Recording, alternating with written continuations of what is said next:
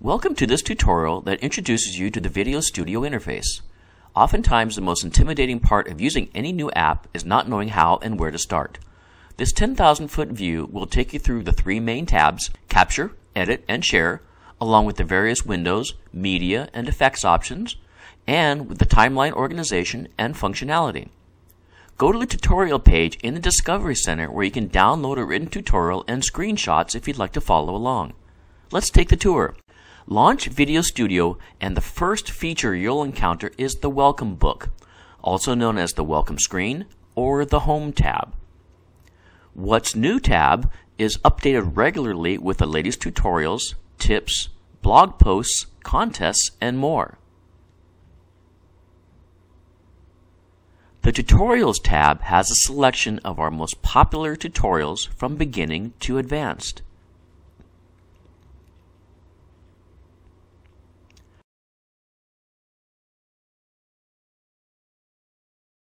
Get More is your VideoStudio shopping mall for extras, templates, media files, and effects. There's even some freebies available. The next three tabs are your workspaces where you acquire, edit, and output your movies and slideshows. Let's start with Capture.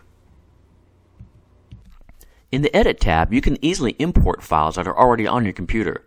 But if you need to live capture or get content off your external devices, the Capture tab is where to do this. I'll click each tab and give you a short explanation. Click Capture Video to import video footage and photos from your camcorder or your webcam into your computer. Use DV Quick Scan to scan your digital videotape and select which scenes you want to save.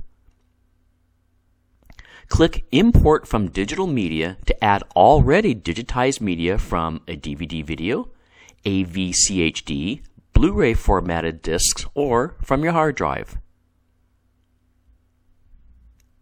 One of VideoStudio's very cool and unique features is its ability to shoot stop-motion animation. It's a lot easier than you might think, but that's for another tutorial. This is the live screen capture area. Depending on which version of VideoStudio you're using, this will either be live screen capture or multicam capture. When you click on it, it will launch the screen capture software in a separate window with settings that you can adjust. Let's jump to the Edit tab. This is where your projects all come together. Three windows are your keys to success here. Let's start with the Preview window. Using the playback controls, the Preview window lets you view any clip or still you've selected from your library on the right, or that you've already placed in the timeline below. We can easily expand this window as well, which will make it a lot easier for you to view. So let's do that. Playback options, of course, include play, pause, and stop, but they also include return to start, go to the end, frame step playback, loop, and an audio volume adjustment. Other options include using the start end markers and scissors to trim ends off your clips before you place them into the timeline, or even to trim multiple clip sections that will be added to your timeline. Although dropping your first clip into the timeline will pop up the option to adjust the movie's properties to your clip's properties, you can set your aspect ratio or planned output specs here after the fact. One of the options I use often is the project versus clip choice here. Depending on what you're previewing, playback may only play that one selected track. Instead, you may desire to play all the tracks together, such as audio and video. To do that, be sure to click Project. The Library panel holds all the various types of content you'll be using. Let's start at the top. Media includes built-in video samples, music, and any content you import or capture into folders that you can add and name appropriately. Media can be dragged and dropped into this window or imported through browsing. Next are built-in instant projects or slideshow templates that you can use to put your own content into placeholders.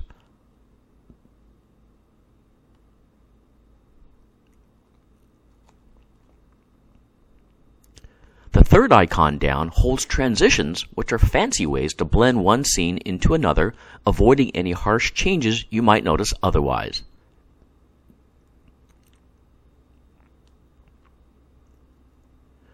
Next are titles, where you can create your own or use literally dozens of customizable drag and drop built-in choices.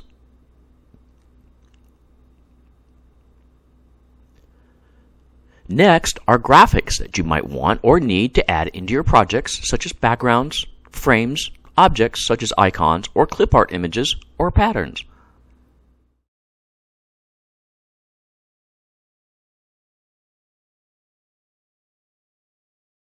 Filters include dozens of special effects you can add to any clip.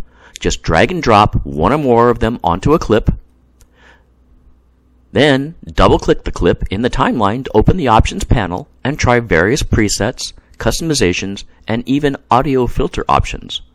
Rearranging the order of multiple effects will actually affect the result. Finally, paths are pre-built animation routes for your content to follow. This feature can be used on any track containing visual content. In other words, not audio tracks.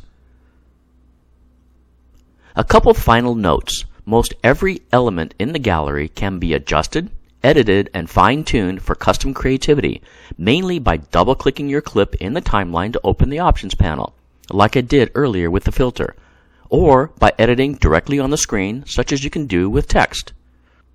These three icons in the lower right-hand corner provide viewing options for the gallery, basically how much of the gallery versus the associated options you'd like access to.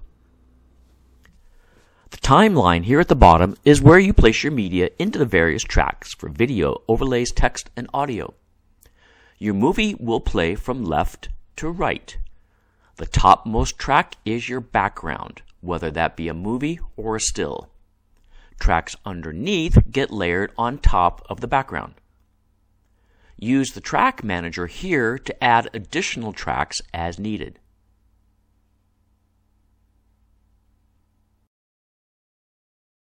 Enabling ripple editing will assure that any tracks you choose will move forward if you were to add something to the beginning so as not to break any synchronizations. Use the zoom in, zoom out, and fit to timeline icons to adjust the viewing area of your timeline's content.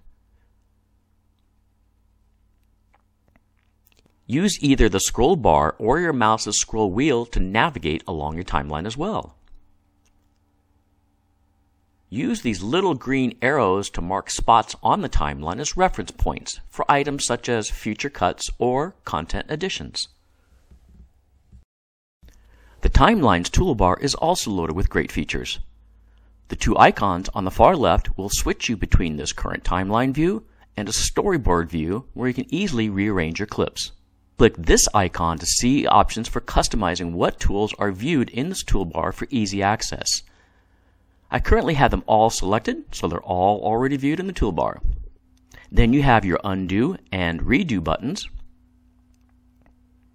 The record capture option gives you the options you previously saw in the capture tab. The sound mixer allows you to adjust sound volumes along any parts of your clips and even the ability to interactively create a surround sound effect that will actually change speaker locations while your project plays. Auto Music allows you to mix your own music. Track Motion allows you to stick an object onto any spot on your video and that object will follow that spot as your video plays. An example of this might be a pixelated graphic that's placed over a license number as a vehicle moves through your video. The Subtitle Editor will create subtitles that will occupy the lower third of your clip. You can even accomplish this by tying it to a text file. The Multi-View Editor lets you synchronize clips from up to 6 cameras and edit them on the fly as the video clips play back simultaneously. Time Remapping lets you use speed controls to slow down, speed up, reverse, or freeze frames in your clips. The Mask Creator lets you create video and still masks.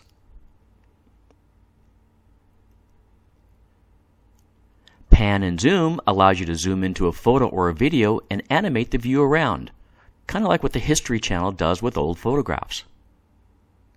The 3D Title Editor will extrude your plain text to create objects that can be animated in 3D space. Finally, the Split Screen Template Creator will let you create your own multiple content windows similar to the instant projects you saw earlier. A major note regarding the Edit Workspace is the overall customization of the layout itself.